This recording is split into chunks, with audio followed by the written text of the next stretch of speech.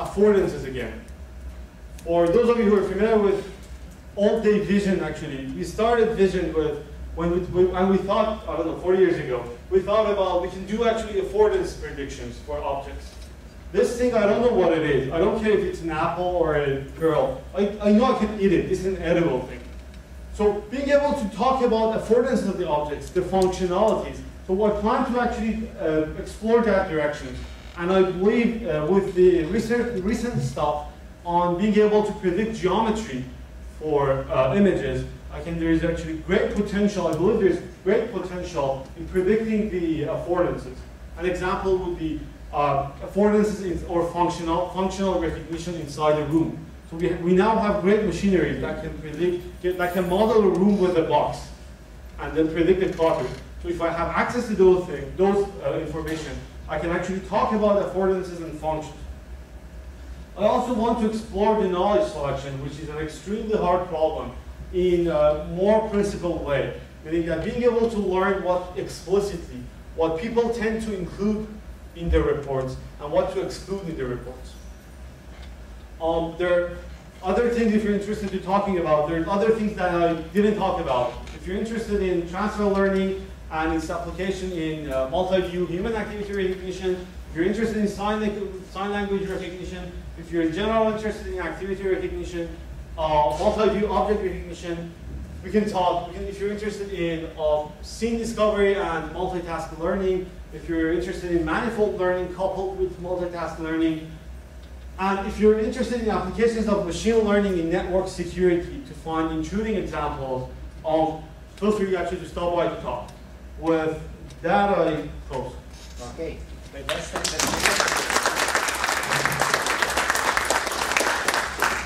So let's take a few questions from the audience. How does your meaning space look like? Does it include words or pictures? So good question. The meaning space that we have has a very crude representation, but it's semantic, meaning that it doesn't have clueless features.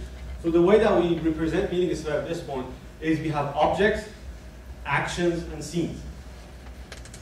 And then we have a CRF that actually couples everything together because those predictions should be correlated. This representation is crude, meaning that if I want to model two different objects, one is subject, the other is object, I cannot model it with the current representation. But that's highly semantic feature. How do you measure the distance in the meaning space? So you can think of it as a distribution over all possible triplets. No. Then I have two distributions and I know how to compare it. The second question is about the phrasal recognition.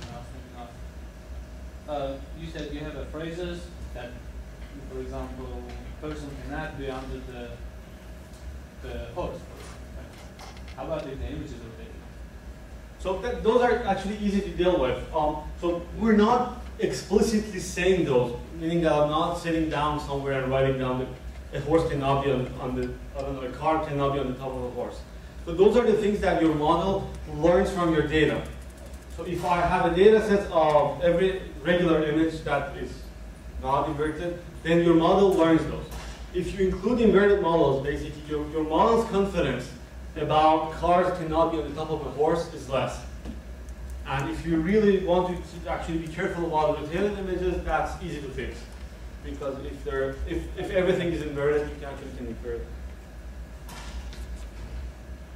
Can you clarify a little the decision-making strategy of your system? So as I understand correctly, you have some kind of base learners that, okay, express opinion about objects, but then you have to put those together. And, okay, so is your framework a Bayesian framework, or is it EM, or use many different frameworks? It depends on which part of the talk are you talking about. So we have different reasoning frameworks for each part. If you specify which part you're talking, I can elaborate more. Binary. Okay. What is the second part? I can actually say everything. So if I want to, the attributes, for example, they're independent predictions. For the visual phrases, the way that we actually use reasoning is the decoding that I talk about, being able to say cars cannot be on top of horses. For the second part, which was basically the spatial, the the localization of the attributes, we actually have a probabilistic reasoning framework, which is basically a simple latent roots model that you can do EM for the inference.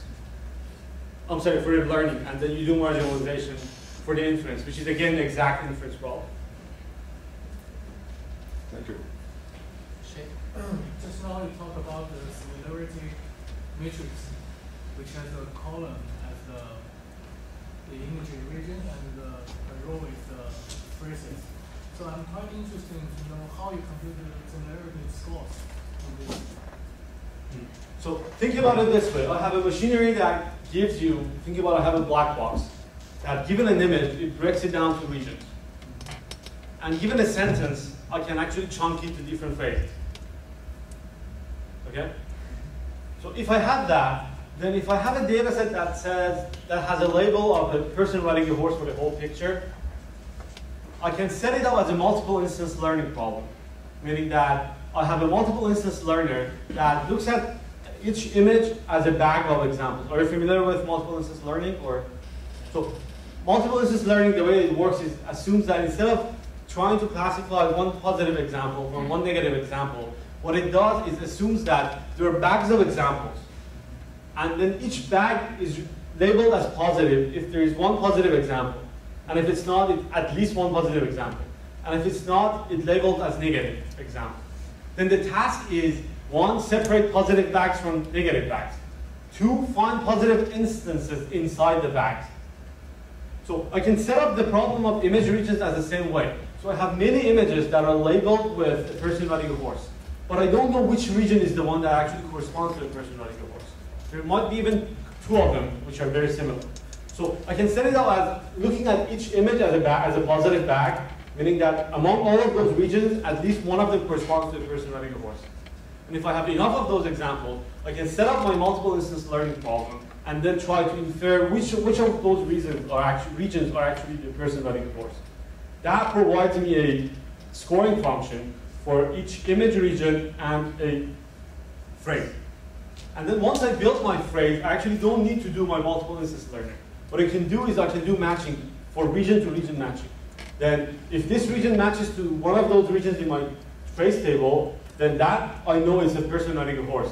Therefore, there's a high chance of this region being a person riding a horse. Did I answer your question? Or? All right, with that, let's thank one more time the speaker. Thank you very much.